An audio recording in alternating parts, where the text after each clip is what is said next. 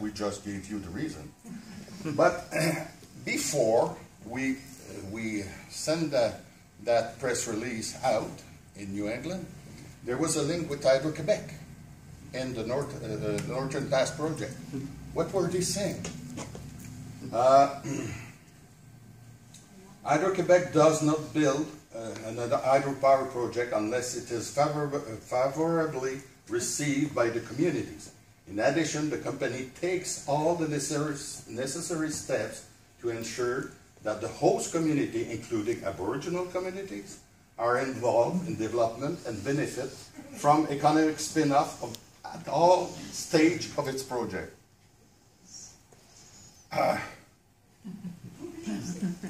Hydro-Québec endeavors to develop mutually beneficial partnership with Aboriginal communities through formal agreements. Where are they? They never told that in French. We're glad that they put that in English because we're going to show them that. It's very interesting. But believe it or not, they thought that we wouldn't be able to read that. They lied for 50 years to Pessamit. They're coming here to make business. They're lying to you. What they said there, it's totally false, totally untrue. Same here. A better one, or a very good one too. Hydro-Québec is among the Canadian companies that maintain particularly close ties with our Aboriginal community. That's quite close. The company ensured that they participate in even the first phase of its project. We never did. And considers them to be frontline players.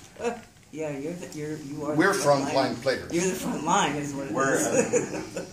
This approach is based on a relationship that respects the interests, values, and culture of the various Aboriginal communities, fulfillment and commitment, and ongoing dialogue, and also essential for mutual understanding. They don't want to talk to us. No.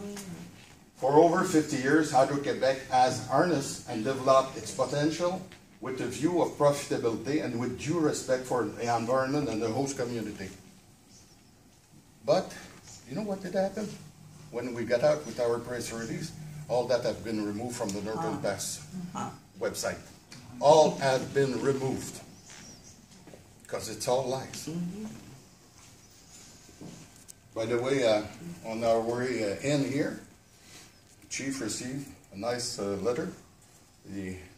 His phone rang. There was an email from the Quebec Attorney General. They don't like us to be here.